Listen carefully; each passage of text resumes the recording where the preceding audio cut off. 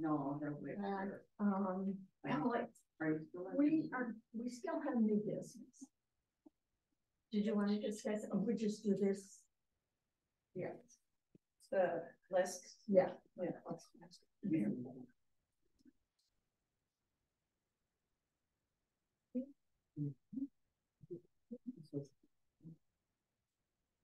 So what are we looking at here, Janet, with this list? Yeah. So, yeah. So Darlene compiled the Big Sandy wish list for their library. Some of this I feel can be purchased out of regular operating funds. A paper cutter should be able to do that. And I feel, if I'm recalling correctly, and I think that the charging station also would be good to come out of regular funds. Okay. And then I feel the robotics, those are low enough requests that there is still money left out of one of the dedicated funds in their foundation account. Okay. I'm not sure. I thought they had an ice maker. I can talk to Darlene about why it broke. Okay, so then that's fine. And then the button maker, they did have a button maker. I don't know if this is a nicer button maker, which is fine too. And they have, I think they're super cool. And then the thing about the chair, we had purchased a chair two years ago, just under 2 years ago, and it's been in the bathroom, so I'm not sure, but I can talk to her about that. And then the fridge is to help with for her to be able to do the summer lunch program. So that was that request. And then, we talked, I think she was gonna measure, there's a room where the coat rack is, because the coat rack doesn't really get used, so we'd be able to tuck it in that corner. And they don't have a fridge at all for some reason. No. I thought there was like a employee fridge in the office. Not a big one, but I mean, we're talking about like 60 lunches or whatever. Okay. Like, so okay. And then the second list is from Sammy Joe, and the explanations are on this one. So she is trying to build a Lego club program. So she has those requests, and then headphones, which I think we could probably do headphones out of operating funds. Okay. But then she has put together this list about offering a movie and how-to classes on technology. So she did her research on that, and then the scrapbooking supplies, and to be able to do programming with that. So then she has the last little section says things I would like to add to our library to improve it, and she has those. And I think the book truck cart would be good to go with Lippert Playwitter, but I think the others we can find through regular operating funding. The shed still has not been ordered. Yeah, and that isn't, the money goes to, it's been put in your account. Right. You have the option to use that. I was told by the foundation that the foundation is going to take care of that. To order the shed. Yes. Yeah, that makes sense. Yeah, that was what the conversation was. Okay. That was at last August meeting. That's when I had strep, and Sammy Jo had brought a shed forward, like she had it on their list, and the foundation did not agree with that shed, so they wanted to be able to they did put it there. Yes. And so and then the shelving, it's not that I haven't wanted to order the shelving, but Sammy Jo doesn't want the shelving ordered until there is a shed, because there is literally no room in the building. Okay. For the so that was one of the things that we passed to Danny. Okay. Oh, the trustee member for yeah, for Geraldine. Okay. And that was mostly what the talk was about, was the shed that would be substantial. Okay, and then we talked about, or there's possible talk about redoing the front of the Geraldine Library with grant funding, or is that something later? What Tracy brought up? Or no, well, but this is mostly what we're looking for as items, not because you and I also so there is no foreman list, as you can see, because I request to the trustees that we need to do a capital. We need to work on our capital improvement plan and strategic plan. I don't want to move forward with just more little things. We have that, so I request that we work on those. And we still haven't gotten the fans and lights that we haven't filled out orders. And one of the things that relate is that when you do write to the foundation, or then you do state that you have purchased the items been purchased, and you thank them for it, and then so that way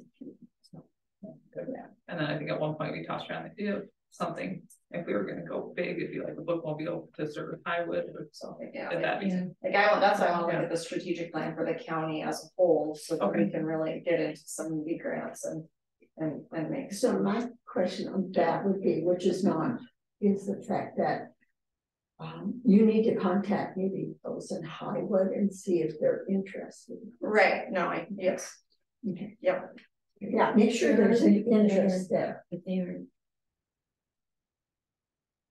there are people that are, but they are associated with no voting.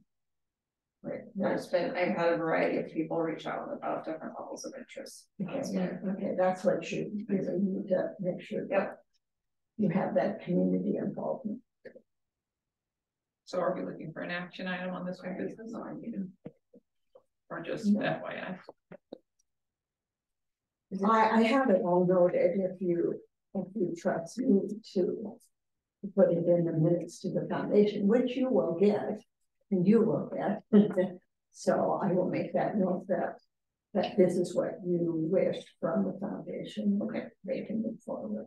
So, and I'm going to ask Kim to leave the public comment because I have a problem with talking, and I don't. And you have a phone that you can figure out the 3-minute issue.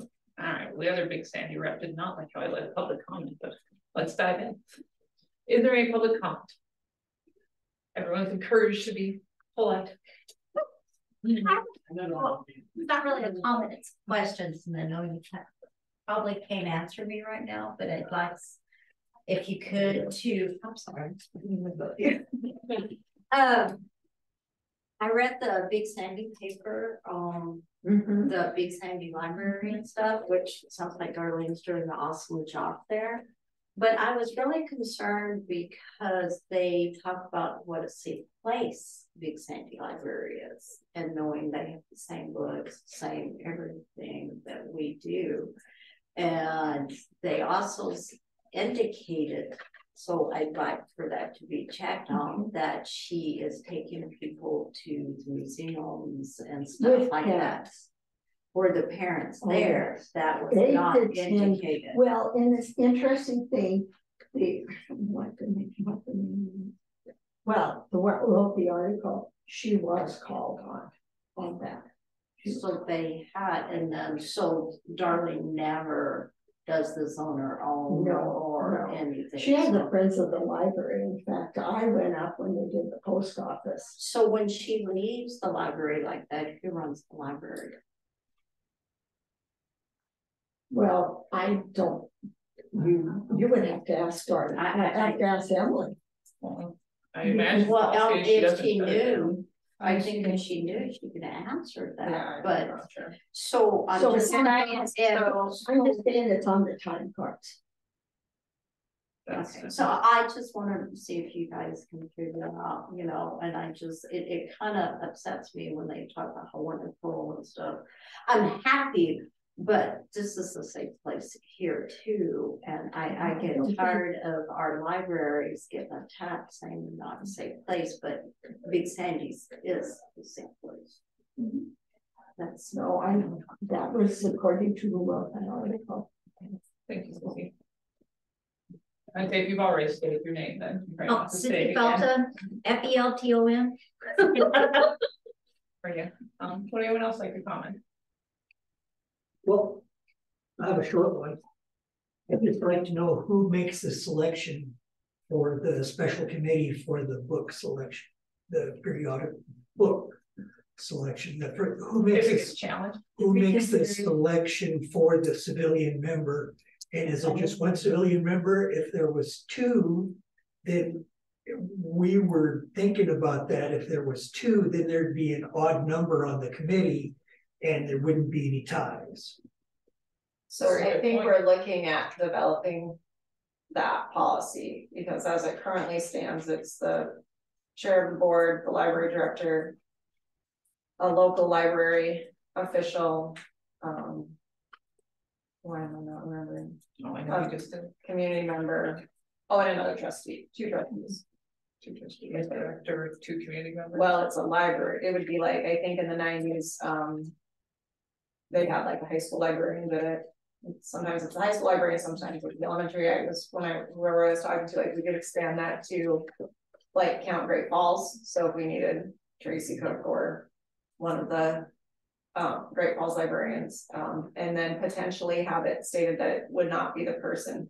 It could not be the person who is making the challenge. Okay. It would be, and what we do not have is how that person is selected. We do not have that listed out at this point. Yeah, so what we approved today lists the committee will consist of the chair of the board, 1 other trustee, the library director, 1 community librarian professional, and 1 community member at large, which I take to mean resides in Chouteau County. Right. Yeah. Okay. So you asking who gets the vote right now? No, who he's asking, how are you gonna pick that community member at large, right? Is that Right, yeah, exactly, exactly. right, yes, I do not think that we know that, right? We are If looking it at, goes through the county commissioners, if it goes to you guys for a vote, whatever, it's the only question I have. Okay. And if you don't know, that's fine too. But that is 5 people, so it's a tiebreaker. Yeah. So, but thank okay. you. That is all. Yeah. And you're Mr. Bill Woodruff. I am Mr. Bill Mr. Bill Wood? from Oklahoma. I said Oklahoma, so that explains a lot. It's discussed in overall, the overall died in Oklahoma.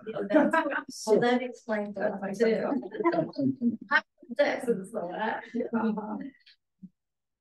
We'll get together on that later, find out where in Texas you're from. Oh, would anyone else like to comment, or are we good to adjourn? Yeah. I think we will pass it back to Janet to adjourn if Yes, I would everyone's like good. this meeting. Our next meeting is the 27th. No, I think. You can just adjourn. I'll just state the time. Oh, that would be great. Okay, I joined this meeting. 2:52. Thank you. And our next meeting is the 27th of September at noon. So the change of time last month was because of summer leave. So we're going back to our regular. Thank you.